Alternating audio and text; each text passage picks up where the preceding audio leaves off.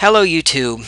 I recently came across a promo for a new book called Erasing Hell by Francis Chan, which appears to be a bit of an indirect rebuttal to the book Love Wins by Rob Bell. And I've chosen to make this video because I don't think it's going to be necessary to purchase this book in order to find out what Francis Chan has to say about this topic and a variety of others. This is because Francis Chan is founder and chancellor of Eternity Bible College, who has made a statement of faith available to the public, a statement of faith which he probably helped formulate. So I'd like to read some selections from this. The preamble has to say, members of the College Board, administrators, and the faculty of EBC recognize that any statement of faith is a fallible attempt to summarize and systematize an infallible divine revelation. We recognize that the Bible is the Christian's only authoritative document. However, the Bible is often distorted and misinterpreted, so we believe that it is necessary not to add to what the Bible teaches, but instead to delineate what we believe the Bible means by what it teaches in several important areas. Thus, this statement of faith is essential because it provides an explanation of our understanding of what Scripture teaches, and thereby provides the framework in which our curriculum and teaching occurs. Furthermore, it is acknowledged that there are contained within this statement doctrines which are essential, e.g., the deity of Christ, bodily resurrection, etc. The doctrine of bodily resurrection being essential is important. And doctrines which are distinctives, e.g., spiritual gifts, last things, etc. Essentials are those doctrines which are universally held by the redeemed. Distinctives are those doctrines in which there has been latitude within historical Christianity. Being aware that all institutions continually face the danger of doctrinal drift, all members of the College Board, administration, and faculty of the college are required to sign a statement affirming their personal agreement with this statement of faith, including both essentials and distinctives, on an annual basis. So the statement of faith regarding the Holy Scriptures. We believe the Holy Scriptures of the Old and New Testaments, the 66 canonical books, to be the verbally inspired Word of God, the final authority for faith and life, inerrant in the original writings, infallible, and God-breathed. So they take the position that God literally told the authors of the Bible what specific words to write down. God has divinely preserved the Aramaic, Hebrew, and Greek texts so as to make His will explicitly known and obeyed. This conviction requires a literal, historical, and grammatical interpretation to the totality of Scripture. So, it's a requirement to interpret the entirety of Scripture literally. So, regarding the Son, we believe that the Lord Jesus Christ died on the cross for all mankind as a representative, vicarious, substitutionary sacrifice, and that the sufficiency of this atoning sacrifice to accomplish the redemption and justification of all who trust in Him is assured by His literal, physical resurrection from the dead. So, any other theories of atonement than penal substitution are unacceptable. Now, regarding man, we believe that man was directly and immediately created in the image and likeness of God, but that the transgression of Adam resulted in the condemnation of all men. All men are thus born spiritually dead and under the penalty of physical death. As a result of transgression, all men are born with an inherited sinful nature and are alienated from God. So he seems to take, or at least this statement seems to take, a somewhat Augustinian position that original sin is a kind of genetic guilt. We believe that man is totally depraved and utterly unable to remedy his lost condition. So this is the T of the Calvinist acronym TULIP. which naturally leads into the following statement regarding salvation. We believe that salvation is the gift of God brought to man by grace and received by faith alone in the Lord Jesus Christ, whose precious blood was shed on Calvary for the forgiveness of our sins. So, you do have to wonder if they consider sola fide an essential. We believe that before the foundation of the world, God freely and graciously chose those individuals whom He would save. He did this based upon His own sovereign choice, and not based upon any foresight or anticipation of an individual's decision. The grace of God encompasses the gift of salvation and the means of receiving the gift. All and only those whom God the Father draws will come in faith, and all and only those who come in faith will be received by the Father. So I refer to this as the magic hat doctrine. So before the beginning of time, God picked certain people's names out of a magic hat, and they are the ones who He chose to save.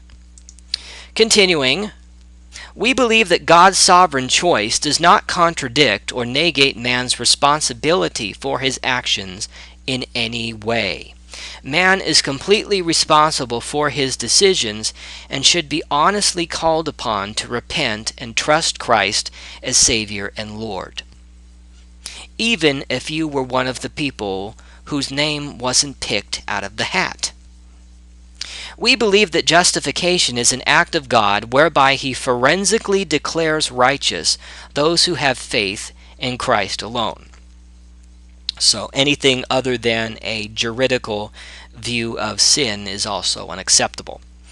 This righteousness is completely independent of any virtue, merit, or good work of man, but is based upon faith alone.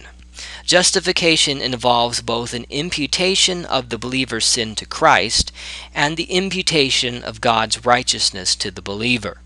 In this way, Paul can say that God is both just and the justifier of the one who has faith in Jesus.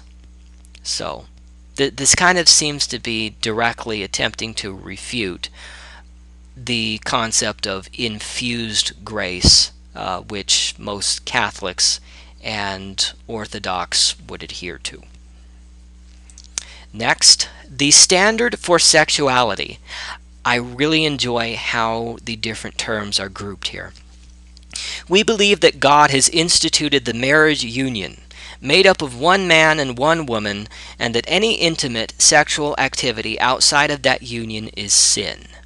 We believe that any form of homosexuality, lesbianism, which is a different concept, bisexuality, bestiality, incest, fornication, adultery, and pornography are sinful perversions of God's holy standard.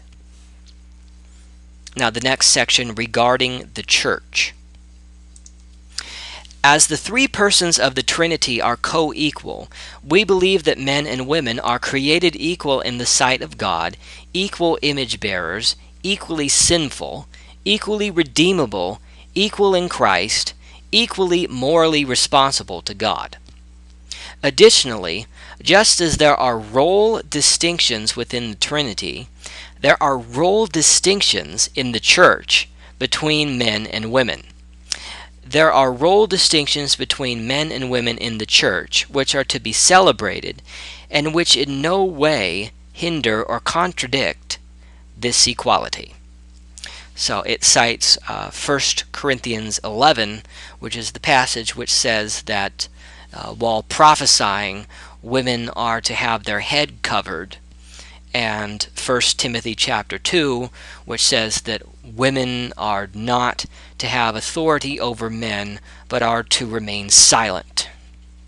So, those are the role distinctions which are to be celebrated and which in no way hinder or contradict the equality of men and women in the sight of God. Now, regarding the personality of Satan, we believe that Satan is a person, the author of sin, and the cause of the original fall. that he is the open and declared enemy of God and man, and that he shall be eternally punished in the lake of fire. This seems awfully close to ditheism, where you have a good God and a bad God, like Zoroastrianism, for example. In fact, in this doctrinal statement, Satan is referred to as a person in exactly the same way that the Holy Spirit is referred to as a person. Just saying. And regarding the second advent of Christ, I think this is where they kind of stray from typically Reformed theology. The Reformed wouldn't believe in a literal rapture, which is what this teaches. We believe in the personal, imminent, and premillennial coming of the Lord Jesus Christ for his redeemed ones, and in his subsequent return to earth with his saints to establish his millennial kingdom. Now, when you pair that with a literal interpretation of the totality of Scripture, that seems very conducive to the creation of something like the Left Behind books. Now, the most important part of the doctrinal statement for this video is the death, resurrection, and the eternal state, which was considered an essential doctrine, something which all the redeemed adhere to. We believe in the bodily resurrection of all men, the saved to eternal life, and the unsaved to judgment and everlasting punishment. We believe that at death, the souls of the redeemed are absent from the body and present with the Lord, where in conscious bliss they await the resurrection of the church to be glorified forever with the Lord.